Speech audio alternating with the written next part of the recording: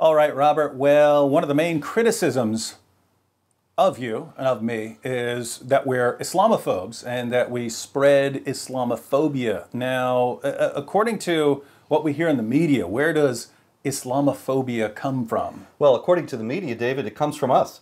It comes from a small cabal of very well-heeled, wealthy, highly financed individuals who, for some unknown reason, have decided to spend their life smearing Muslims and defaming Islam, and to create a hysteria about Islam that is wholly unjustified by the facts. And these people, you and me and Pamela Geller and David Horowitz and Frank Gaffney and a few others, we've been so successful that there are now very widespread negative opinions of Islam among Americans who would otherwise have no idea, if it were not for us, that there was any problem with Islam whatsoever.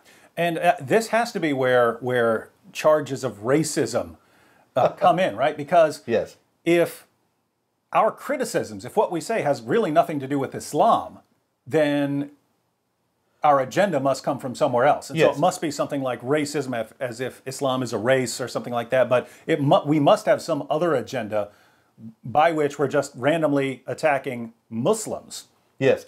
Everyone has agreed in the establishment media that any distaste for jihad terror or for the Sharia oppression of women or of non-Muslims or of any other group is wholly and solely based on racism. And they forget that Ibrahim Hooper of the Council on American Islamic Relations is a Nordic fellow from Wisconsin or Minnesota, and that there are Muslims of all races, and that jihadis have also been of all races. This is all thrown out the window, and the equation is oversimplified to have brown Muslims who are noble and good on the one side, and white, racist, redneck Islamophobes on the other side, who, for their own purposes of greed and avarice, have decided to demonize the noble brown people. So that's where Islamophobia comes from, according to the media. That's right. I cooked it up right here in this office. This is the nerve center. Now, an interesting question arises. If we look at the Muslim sources, we find that there's a different source, a different origin of Islamophobia, and that it didn't come from you or from me, it actually came from somewhere else. So we've got a bit of a mystery on our hands. Now let's look at, not according to us. That's right. Let's look at, according to Muslim sources, where Islam, this fear of Islam, this fear of things Islam. Islamic. That's what a phobia is, ladies and gentlemen. A fear. Why would anyone fear Islam? Well, tell us from the Quran. And keep in mind, a phobia is an irrational fear, right? It's not, here are my reasons that I'm scared. It's something just, I don't even have any reasons for that. I'm just terrified of this, right? Yes. Where does that sort of thing come from? Let's go to the Quran. Chapter 3 of the Quran, verse 151. Allah speaking here, this is Allah.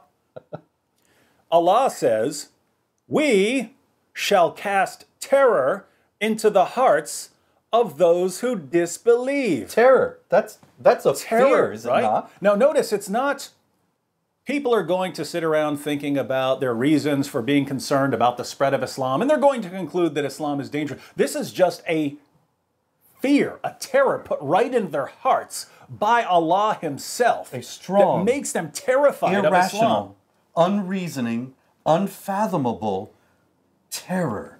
A fear beyond an ordinary fear, but terror we are talking about. And where does it come from again, David? Allah. From Allah. So Allah creates Islamophobia, and He's happy about it. We have to read the entire verse, because maybe there's something in the rest of the verse. Maybe we're taking it out of context. Yeah, let's go and read it. So, we shall cast terror into the hearts of those who disbelieve. So it's just people who don't believe. And why? Because they joined others in worship with Allah, for which He had sent no authority. So their abode will be the fire, and how evil is the abode of the Zalimun. So in chapter 9, verse 30 of the Quran, when it says that the Jews say Ezra is the son of Allah, and that the Christians say Jesus is the son of Allah. That's associating partners with Allah. And for doing that, for being, of course, no Jews have ever said that, but for being an ordinary Orthodox Christian and believing that Jesus is the Son of God, what Allah is saying is that He will cast into your hearts Islamophobia. Directly into your heart from Terror. the power of Allah. Now, just so you don't think that Allah had the wrong approach here, Muhammad appealed to this as the source of his victory. So we read in Sahih al-Bukhari, number 2977, notice that this, Bukhari puts 2977, the introductory verse he gives is chapter 3, verse 151 of the Quran. We have it right here. We shall cast terror into the hearts of those who disbelieve. And here we have Muhammad say, I have been made victorious with terror cast into the hearts of the enemy. And the enemy here are people who do not believe, including Jews and Christians. Why do Jews and Christians fear Islam? Why are they worried about Islam? Why are they scared of the spread of Islam? Not because of Robert Spencer, not because of David Wood, because Allah put that fear directly into our hearts because we associated partners with Allah. So Muhammad is saying, I have been made victorious through Islamophobia. Isn't that extraordinary, given the fact that in the West, the charge of Islamophobia is used to intimidate people into thinking it's wrong to oppose jihad terror?